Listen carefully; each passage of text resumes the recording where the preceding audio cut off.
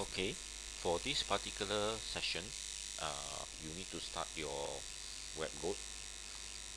After you have start your WebGoat, remember to go to the attack page and then do a proper login. So I've already done my login over here.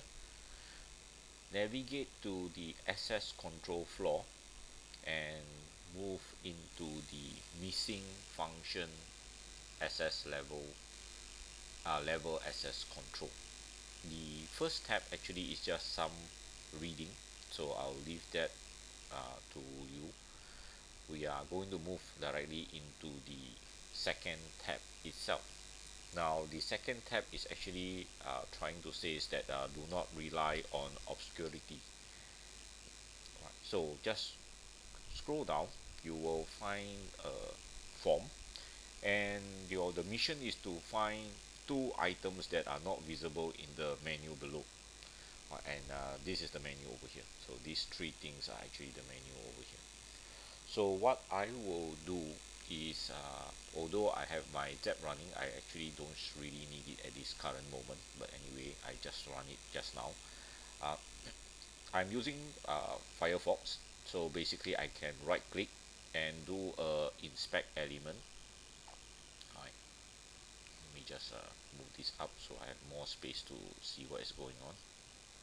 And when you do an inspect element, you are actually launching your inspector.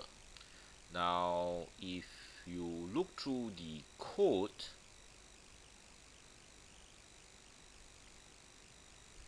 this one is the message.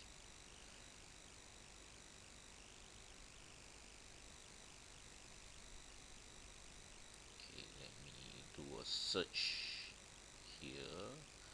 Alright, I can see a admin session over here, and below it, this is the header. I should be able to find the list.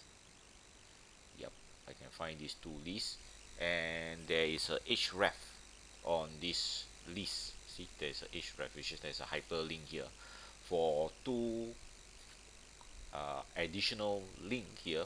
One is a user, okay, and one is config, and but they don't appear on the screen. Right, they don't appear as part of this list over here. They don't actually appear anywhere part over here. So basically this is your actual answer, like this part here, user and your config. So user, there's an S here, and config.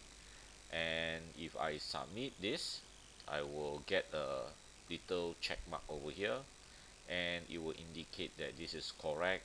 Alright, and of course later on we will make use of it's actually indicated that one of these URL will be helpful in the subsequent tab.